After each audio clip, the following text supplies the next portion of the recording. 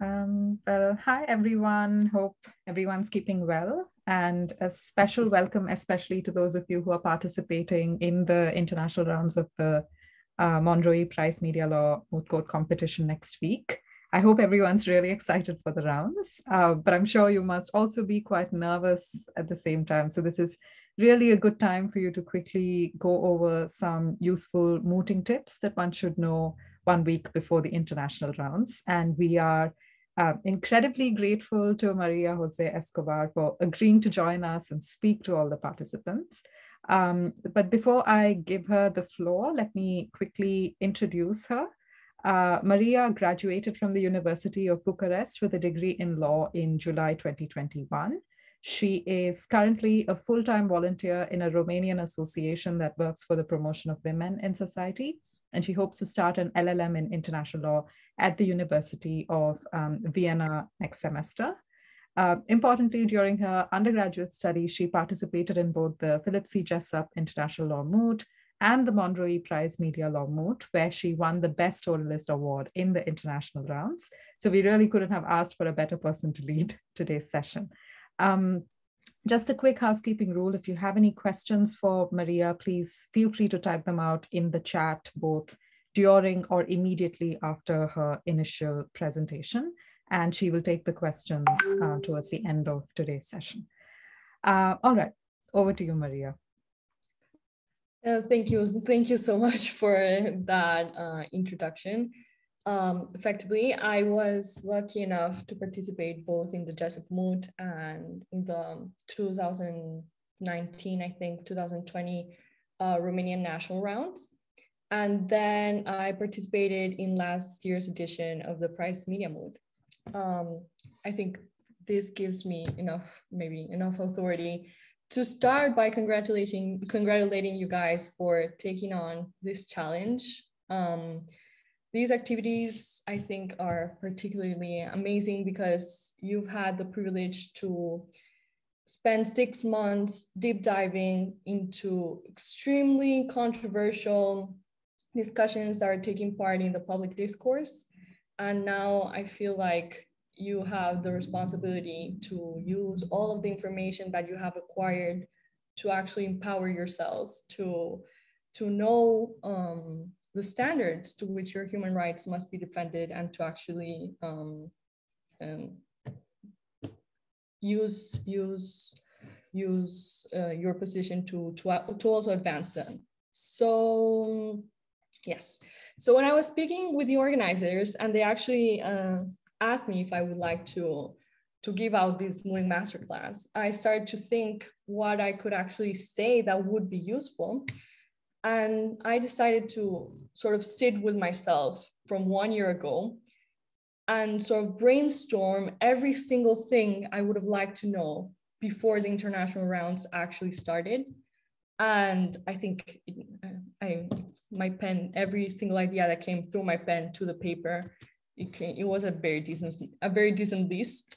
And I decided to sort of divide these ideas into 3 different categories, which is preparation, delivery, and dealing with questions. It is true that maybe section 3 could be a subsection of section 2, because questions are in fact part of the delivery for the oral rounds.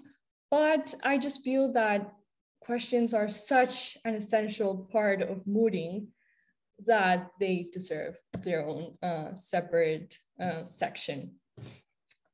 And in a way, if you think about it, at least that's the way I see it. Questions are what sets one of the key features that sets mooting apart from other public speaking exercises, such as maybe speech giving or debates. And I think they're also one of the hardest parts of our speeches. So yes, that's why I decided to have a complete section dedicated to them.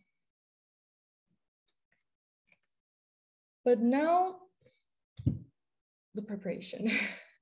I first like to acknowledge the fact that I am perfectly aware that you guys are like 6 days, you said before, 6 days, one week maybe from the international rounds actually starting. and it may feel like a very short time, but a lot can be done in 6 days. Let me tell you, like a speech can be undone and build back up in 6 days. So I actually do hope that these tips would be useful as a sort of background music in this last sprint you're about to take. So my first idea is that I'd like to start by saying very important, but maybe hard pill to swallow, and that is that there's no perfect argument. This is very important to internalize. If you acknowledge the fact that there is no perfect argument, you'll actually have enough mental space to become your own devil's advocate and sort of bombard even what you think to be your strongest points with questions. And when you do that, you'll actually be in a position to see the weak spots of your line of reasoning. This is very, very important, as I was saying before, because judges are definitely going to want to push you to see on how far you're willing to take a certain point. And I just think that learning when to concede or when to stop are two very important skills that a mooter should have. And I definitely think they would, they could define the winner of a match if you keep pushing an argument when it's clearly not the case anymore. The judges are gonna notice that, and they might punish you in your scores for doing so, because that would mean that you didn't understand the point you were trying to make, and we would like to avoid that at all costs. So once you have, as I said before, internalized the fact that each argument has a weak spot, you'll be able to better study it and to actually get to the heart of it. Now, on to, as I'm sorry, someone's ringing the bell. I'm in my dorm right now. I hope that doesn't interfere with the way you hear me. My second point would be to not underestimate the both creative and destructive power of case law, and this especially for my colleagues that also come from a civil law tradition. I feel like we're not necessarily very used to using this source very directly, and this may come as a sort of cultural shock, but we might be tempted to use case law as a sort of magic wand that just like by waving a case into the judge's face in a sort, we're like avoiding addressing logical gaps in our line of reasoning. And that's not how case law works. So in order to use a case, we need to really understand, it. Like my first post, it says, we really need to understand the case that we want to use. And I know that some mooters have the strategy of sort of having a list with all the cases they want to use during their speech and have sort of all the factual background, maybe even the year that the case was decided or the outcome of that particular judicial decision in case they're asked by the judges. But in my personal opinion, that is not enough. You really want to understand the reasoning of the court. And this is especially important if some people do this. I think I've also, at least when I was starting with my mooting journey, I did this a lot, which was to maybe take an obscure sentence in the middle of a paragraph and sort of like try to apply it 100% to the point I was making. And this might work once or twice, but it can also be the case that a judge is personally familiar with the case you're citing, and they're gonna push you on why you think that the fact that the court reached that reasoning also applies to your particular conclusion. So this isn't the end of the world if that happens, if the judge starts bombarding you with questions about the case law that you've chosen, but just be prepared that this might happen, because it'd be a pity for you to just dive into a situation that you're not going to be able to face. On a very similar note, if you're heavily relying on a certain institution or maybe doctrine, be sure that, or maybe be curious enough and actually motivate yourself to check if that particular doctrine is unanimously applied among jurisdictions, or if on the contrary, it is accepted by some courts and maybe rejected by others, or if it is very specific to a human rights protection mechanism and it's not used anywhere else in the globe. Again, this isn't necessarily bad, but it'd be a pity for you to be asked that question by the judges and not be able to come with an answer to why you're using that particular doctrine if the rest of the world does not use it. So challenge yourself to be curious enough to check how that same problem is dealt with in other parts of the world. It is a very fun way and a very easy way to gain points. And also, this leads me to my third point, which is that I'd highly encourage you guys to geographically diversify your sources as much as possible. I once had a judge, she told me that the Price Media Law Moot had a comparative law spirit, I remember. And if we take that into account, we should use that premise to encourage ourselves to actually get out of our comfort zones and don't be afraid, and challenge ourselves to actually not be afraid to look into national court decisions, or to not cave into the temptation of maybe stopping at the most prolific courts, but actually going a step further and maybe taking the time to go through case law that has been decided by, I'm going to use the word underrated. It's not necessarily correct, but I'm going to go with that one, to more underrated courts. That would definitely be an advice, and that one that I would have liked to know 1 week before the moot started. So if you have been citing a single court through your speech and you have another human rights protection mechanism that would help you to make the exact same point, I'd warmly encourage you to use that other source.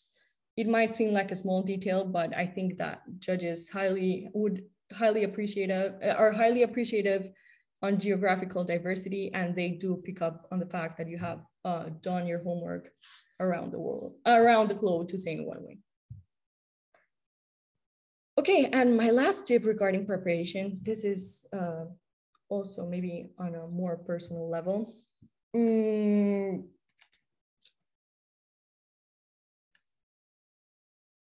Understand that each pleading that you're taking on is standing on months of hard work by your part, of effort.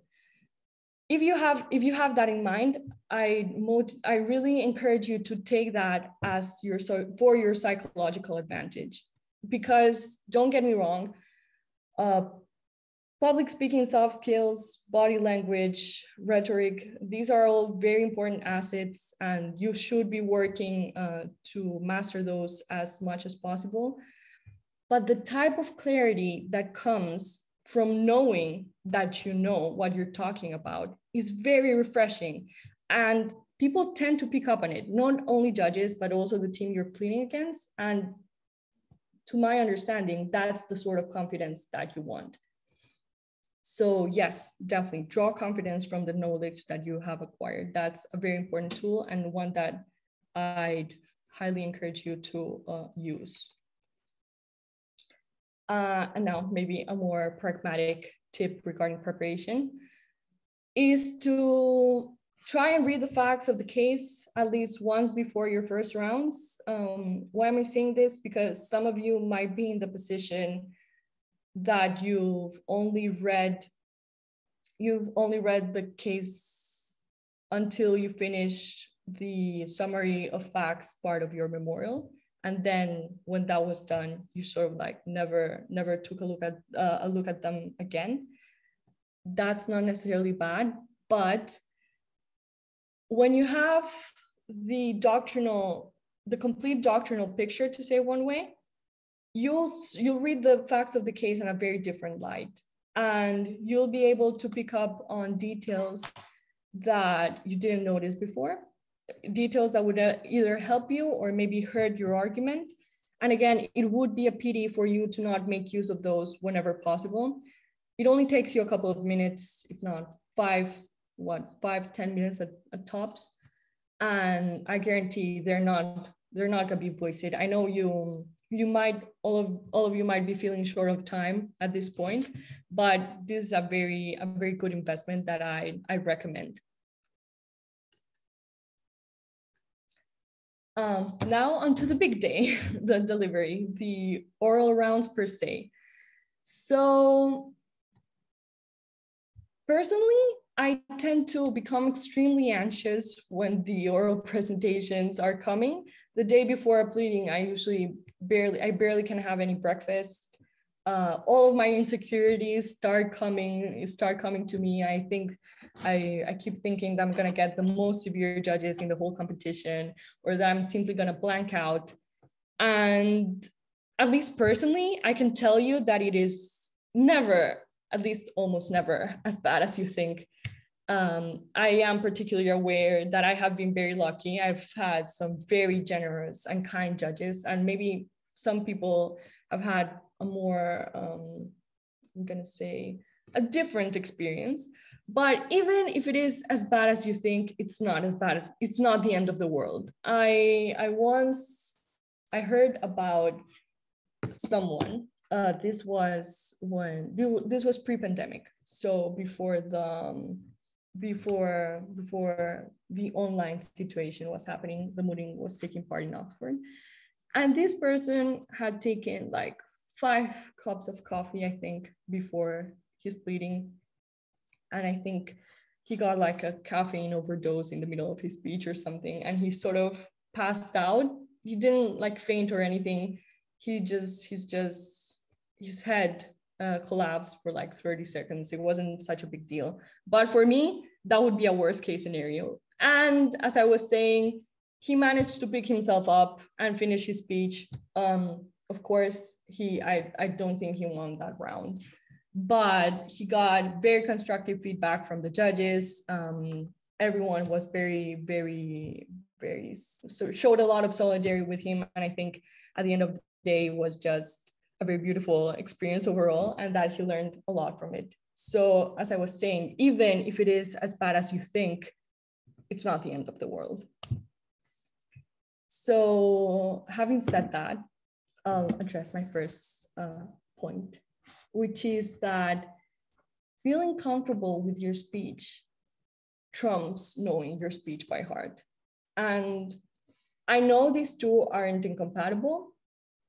I've seen people, amazing speakers, take the stand with nothing but a paper with 3 ideas written by hand, and they've done amazingly. They've had amazing speeches. But that's my opinion. I know once I had a coach who really did not like for us to try and memorize our speeches, because he felt that it would almost condemn us to a very rigid approach. And he was right in the sense that we must try to avoid rigidity at all costs. Why? Because you're gonna wanna move ideas around. You're gonna wanna be able to move ideas around. I think by now you might have noticed that with each different pleading, your speech changes a little bit. That is completely normal. And I think personally that you should be striving for that. In a sense, that means that you're reacting to the stimuli that you're getting from the judges and also from the team that you're pleading against. This is especially true if you're the respondent. If you're the respondent and your speech has remained stiff by each and every one of your pleadings, I'd be a little bit worried, because that would mean that you're not using the arguments that the applicant changes with each match. So I don't think you've had to plead with the same applicant twice or 3 times. So that would mean that you're not using the arguments that the applicant, you're not refuting the arguments that the applicant is throwing against you. And I feel that that would be a pity, because you can win a lot of points by directly addressing the arguments the applicant is trying to make. So yes, your speech should be changing. You should be reacting to stimuli, and you should be trying to move ideas around. If you can do that and know your speech by heart, amazing. But if maybe learning your speech or memorizing your speech leads to you sort of reciting a poem, I would say that it's much better to try and shake that off and sort of like explain your ideas so you can have as much flexibility as possible. I know that the need or the feeling of need to memorize your pleadings comes from a place of seeking security. But what I would tell you in this case is that it is completely okay to take a glimpse at your notes from time to time. The judges are not going to mind. They might not even notice if you do it delicately enough to say one way. Of course, I'm not saying that it's okay to read your speech, but being able to say your speech and maybe read an idea or two is not going to hurt anyone.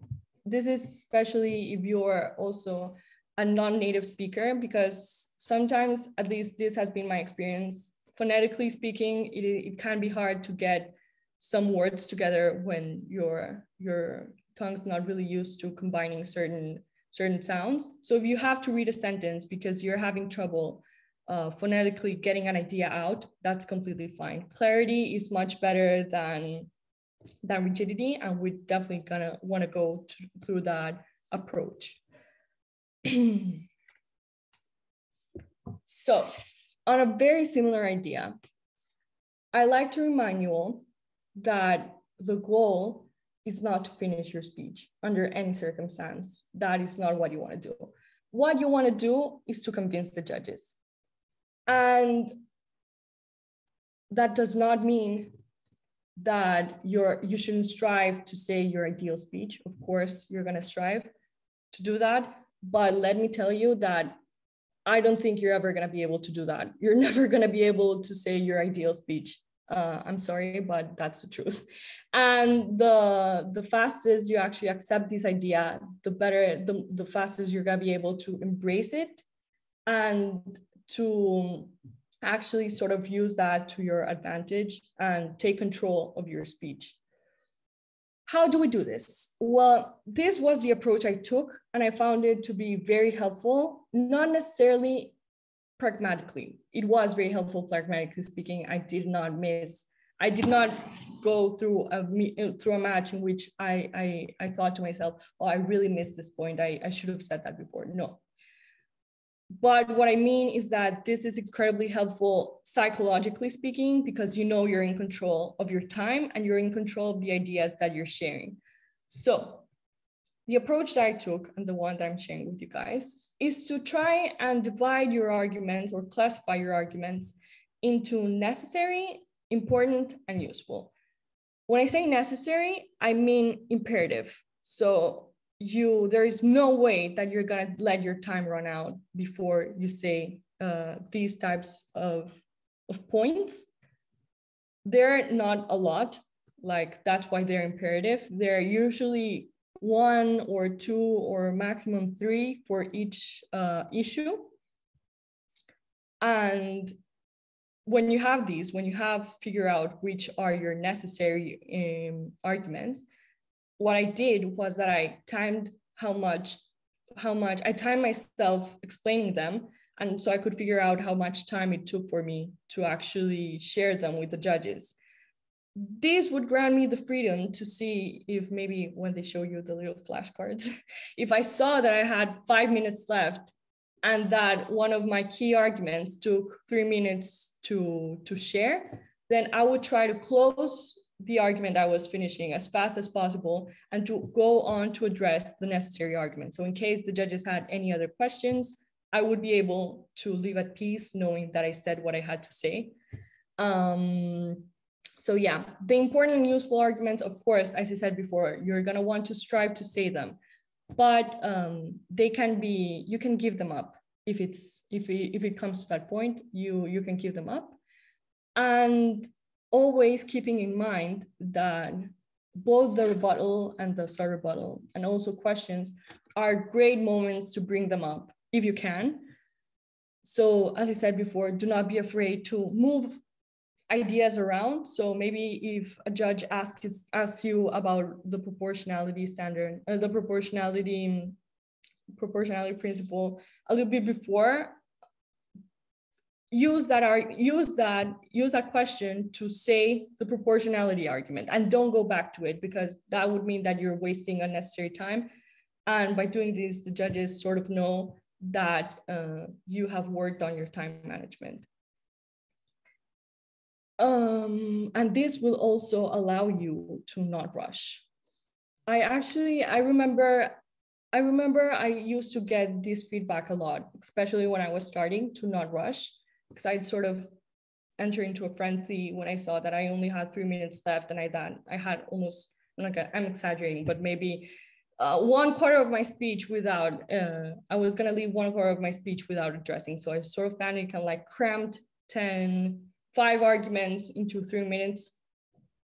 And I remember my coach would always tell me like, do not rush. And I was like, well, I can't, because I'm leaving half of my speech out. What do I do?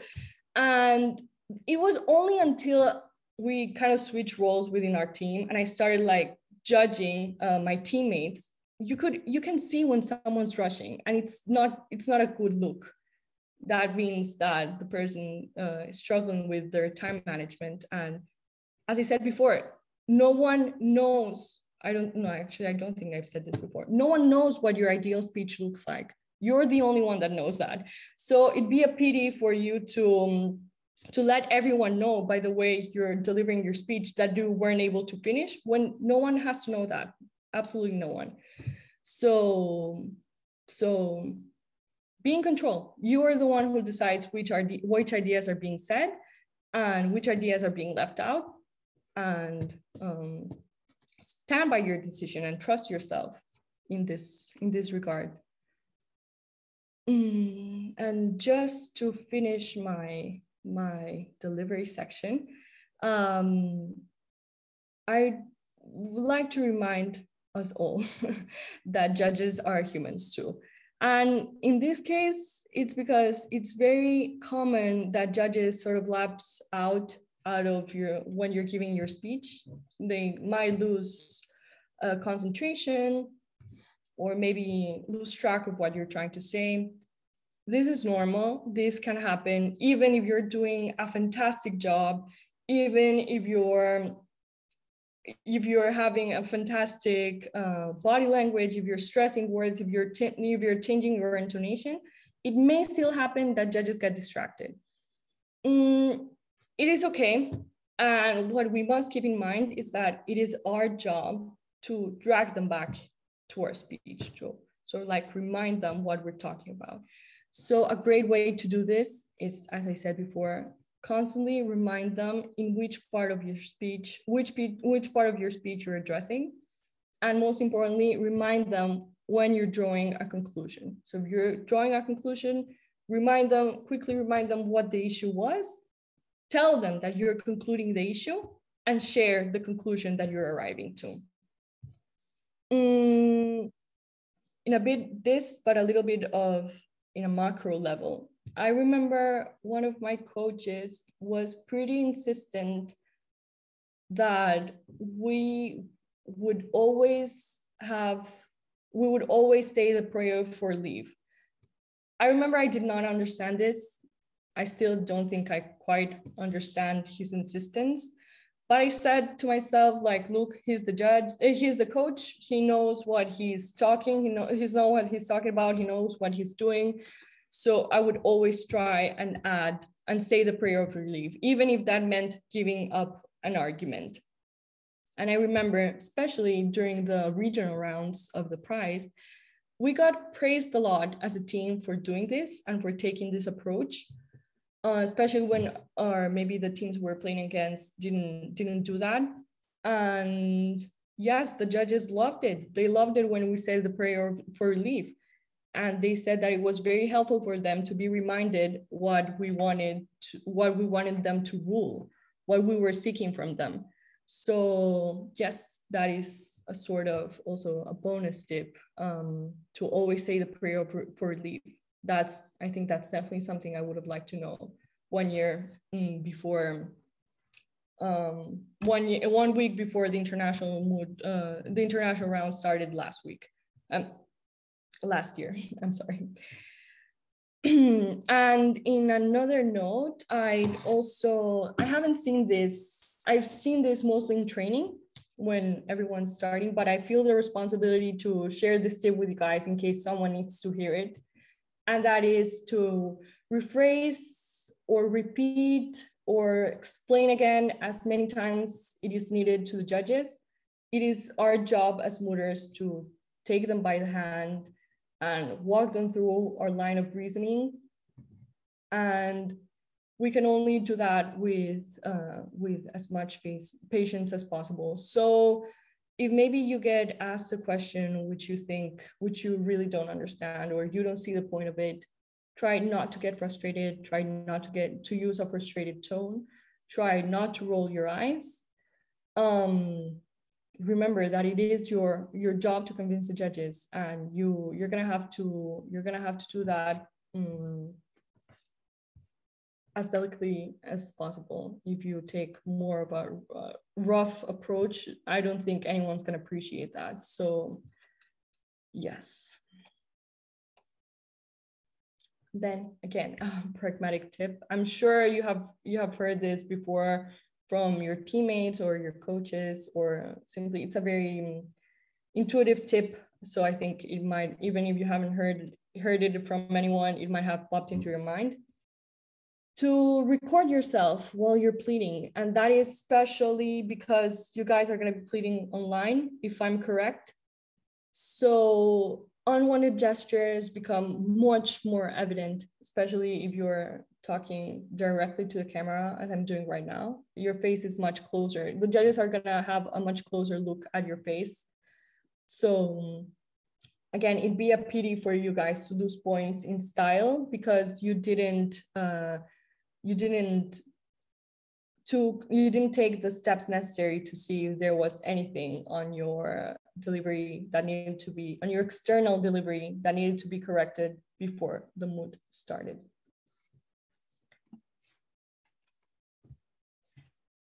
So now my favorite part, how to deal with questions.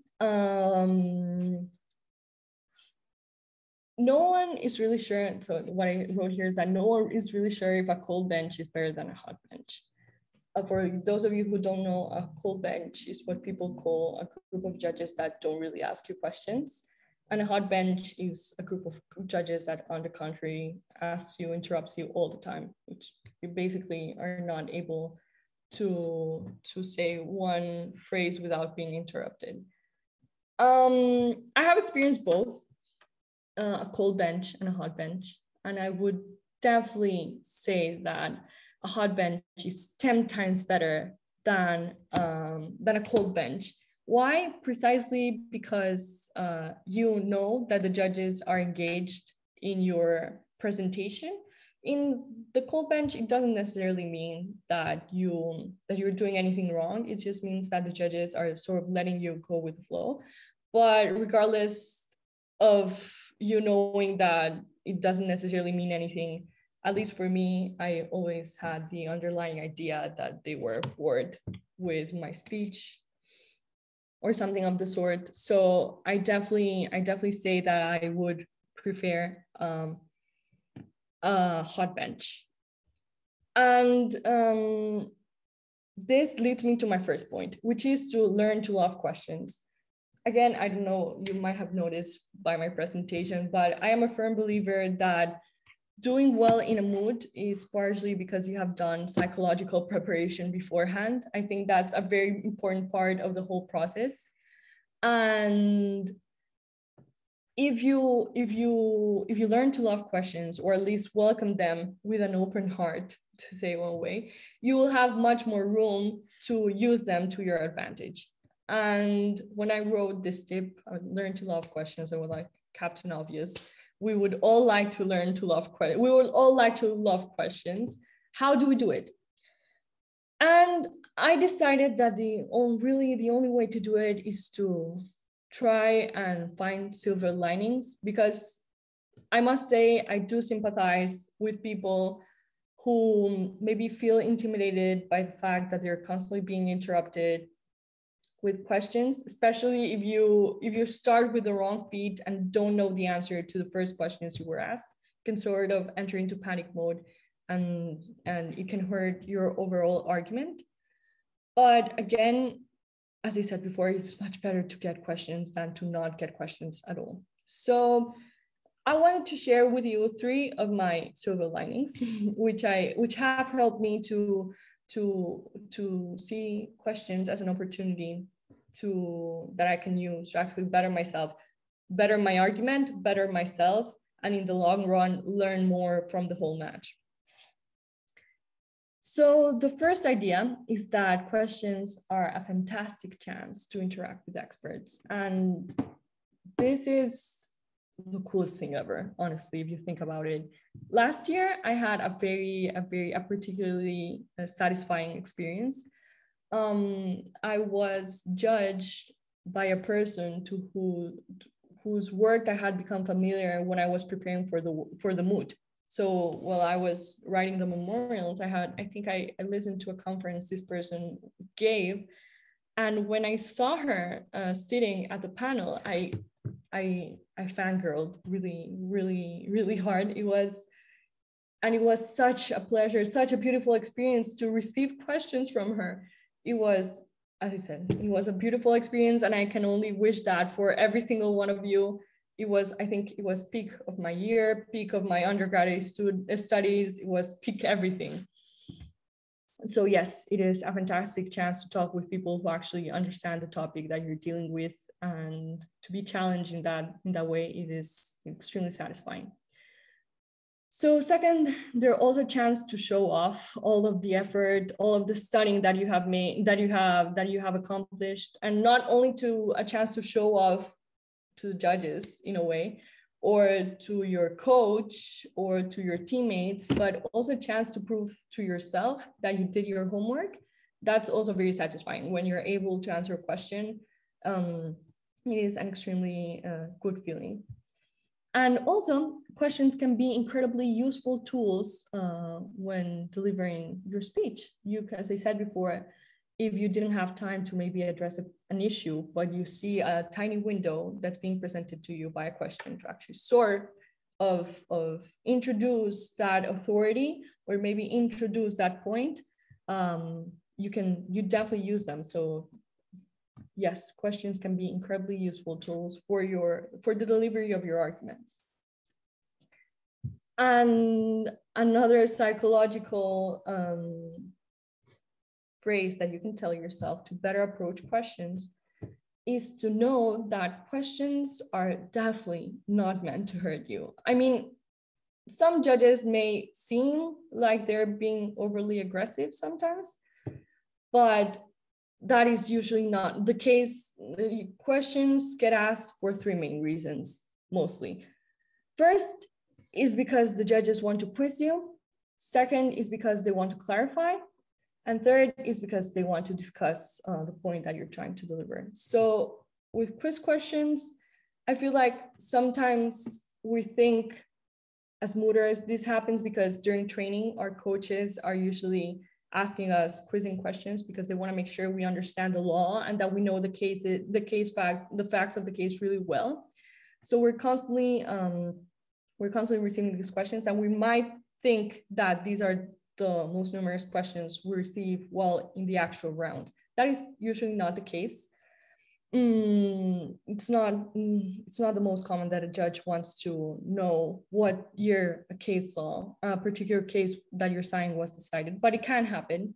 What I would like you guys to know in this case is that it is not the end of the world if you don't know the answer to a quiz question. Judges usually know when they're being demanding, and they tend to be very indulging. So if you don't know the answer to a yes or no, to a quiz question that's aimed to see if you actually understand, if you actually know the facts of the case, or know the facts of a particular case that you're dealing with, or that you actually know the outline, yes, of an institution, don't panic, it's okay. On the other hand, clarifying questions, they're more common than we think. And again, I think this dates back to training, because our coaches have walked us through our line of reasoning, so they might not have as much trouble understanding what we're trying to share with them as judges who are hearing our pleadings for the first time. But judges tend to ask these questions when they either did not understand at all what you were trying to say, or they want to have broader glimpse of your argument. On the contrary to quizzing questions, if you get a clarifying question wrong, I do think that's bad, because that would mean that a judge is leaving the match having a wrong idea of what you were trying to say. And we would like to avoid that at all costs. So do not be afraid to take your time. Do not be afraid to, as I was saying before, to repeat or rephrase as much as it's necessary. And have a very delicate approach to these sort of questions. Do not be pushy. And with quizzing questions, you might want to be like standing your ground, a little bit more firm. But with clarifying questions, you want to be a little bit more delicate.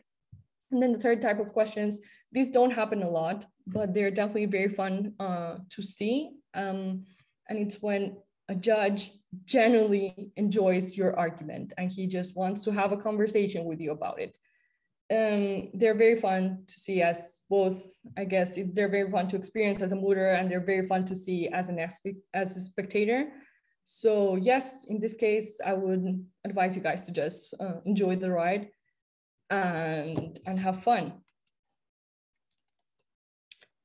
Now, a bonus tip, because if we gave a bonus tip for each section, I think that it wouldn't be fair to leave the questions by themselves. So this tip is to try and answer yes or no questions with a yes or no answer. You can develop afterwards, but don't be afraid to be direct when the judges are also taking a direct approach, because that's usually what they expect. And that will definitely give you points for confidence. So thank you guys. I think that's everything that was on my brainstorming list. I really do think this was helpful. I'm gonna check, maybe check the chat if there are any questions. No, there aren't any questions. Okay, so I think that was it. I want to wish all of you guys that are advanced to international rounds good luck. I hope that you learn a lot from the experience. And most of all, I hope that you guys have fun with the other teams and with the judges. There seem to be a bunch of questions in the chat now. What do you know, if you want to take a look at them? They just came in. Wait, hold on. So do you have any advice on rebuttal? Oh, okay, yeah, I think I just saw them, yes. So do you have any advice on rebuttals? I do have an advice on rebuttals, actually.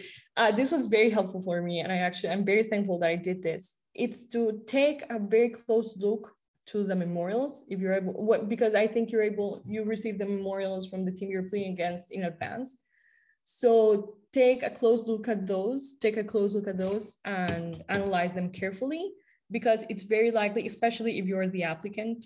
I mean, of course, if you're the respondent, you're going to want to do that for your pleading. But if you're the applicant, that might give you a heads up on what the approach the respondents may want to look. So just simply write an answer to each one of the arguments that you think is worth answering, and just have that already prepared in a way. And then carefully listen to their speech. If they happen to say one of these arguments that you had already answered by studying their memorials, then you can use that to your advantage. And actually having the chance to take a look at their memorials with a clear head, it's very helpful to do a very good rebuttal. So that would be my tip, to actually come in prepared. And if you're the respondent, I've never been a respondent, and I usually plead as an applicant. So maybe what my tip is to kind of train yourself to be a quick thinker as possible, because that's actually what you're gonna need, a quick head to know what to answer to the applicants. Okay. The other question, if there are 3 elements of a test, do you have to go through each element, or can you focus on just 1 or 2 elements for time purpose? I definitely encourage you to have, to address all of the elements at least in the outline of your speech. But as I was saying before, at least for me, it happened once or twice that I wasn't able to address an element at all.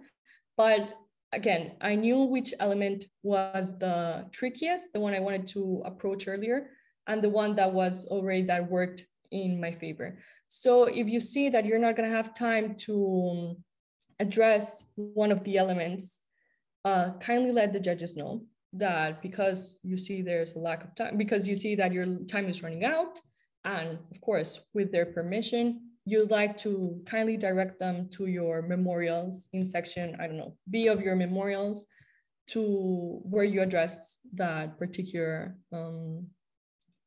element of the test.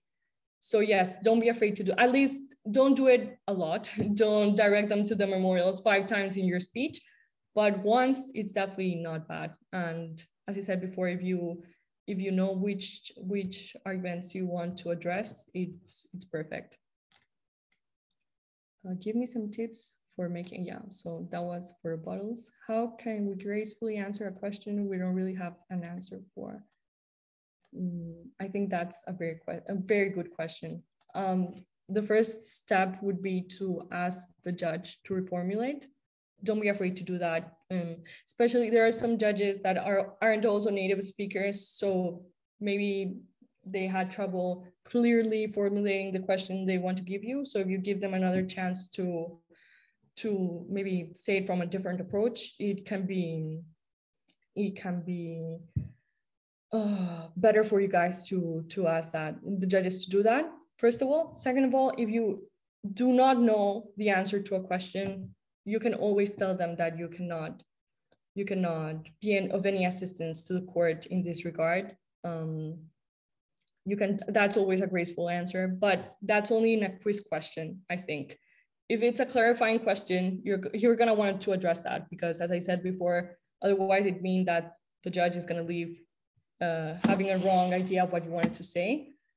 I hope that I answer your question, but just so you know, I have a story that kind of comes into mind. I remember one match we had a very hot bench, not only because I wasn't pleading, I was a spectator. My team was pleading. The judges were giving them a lot of questions. They were very complicated, and they were very insistent when they didn't get the answer they wanted to get from the mooters.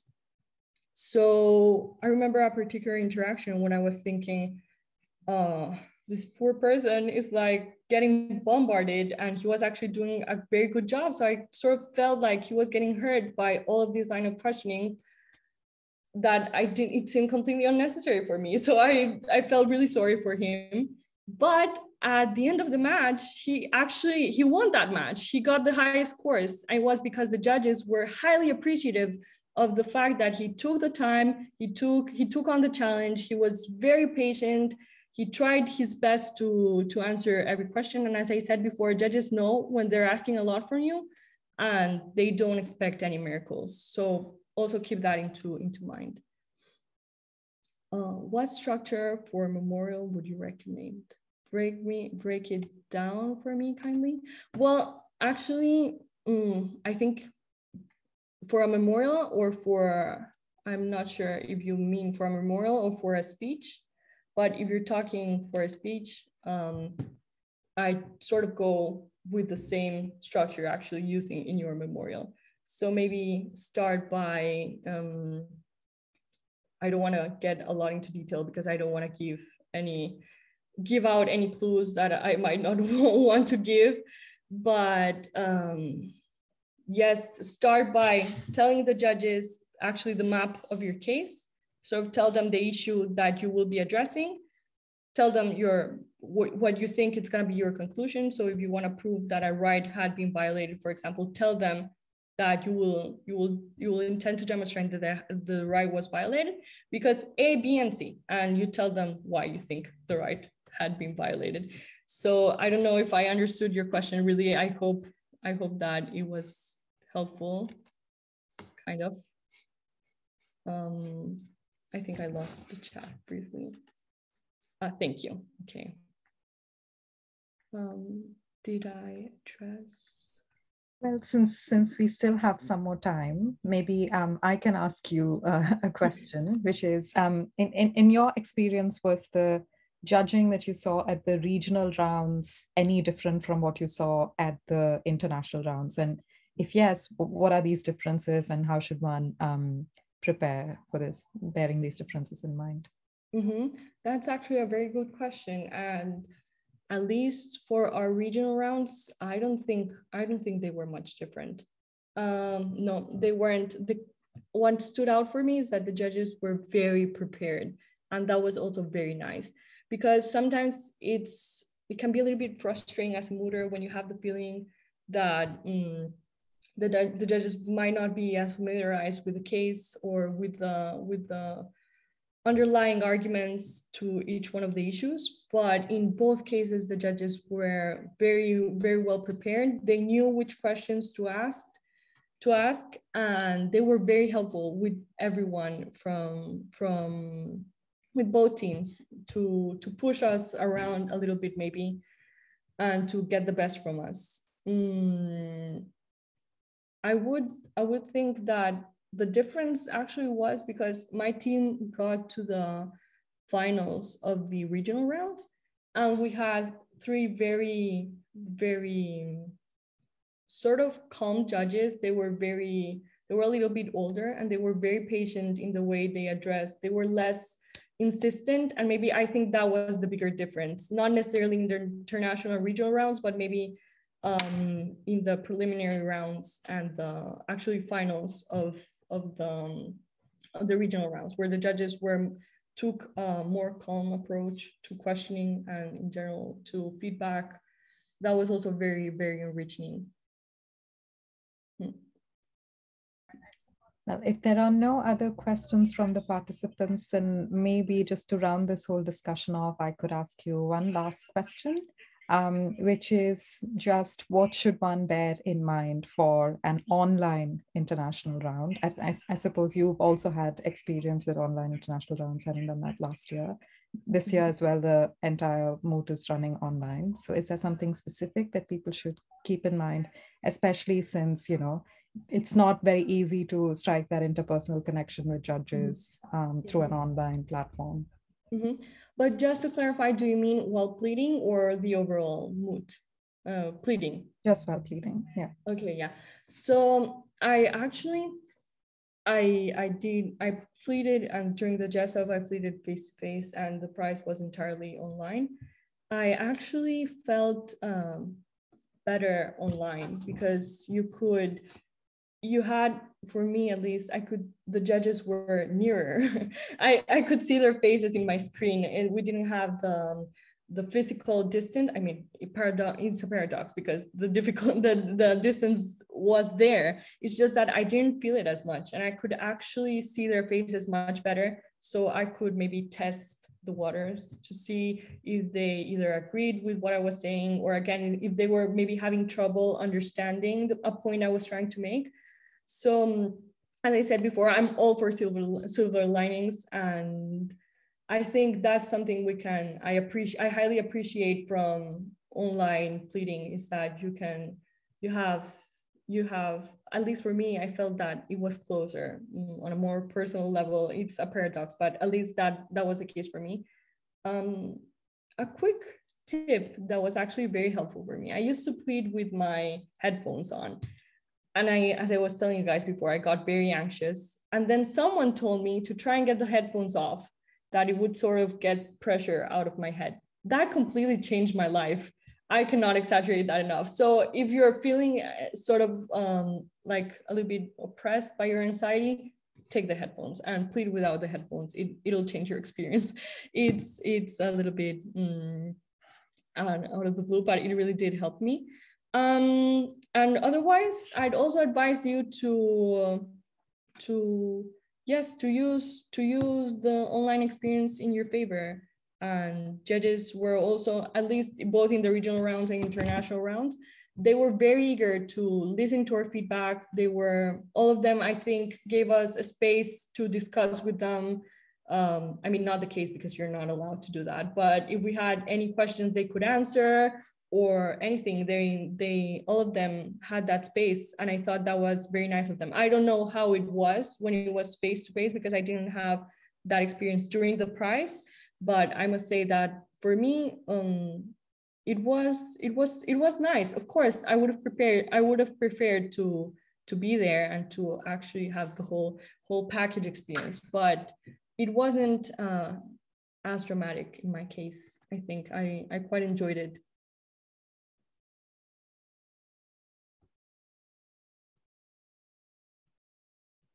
I think there's one final question in the chat, if you want to take that, Maria, and then maybe we can close the session. Super. Could you please shed some light on the criteria on the basis of which we are scored in the oral pleadings? Yes, I think the score sheets are available to everyone on the webpage, if I'm not corrected. I think you are judged on style, knowledge of the facts, knowledge of the law, and ability to answer questions, if I'm not mistaken. Yes. Thank you for the link. And yes, those are that's actually a very good tip. I'd advise you all to take a look at the criteria you're being judged.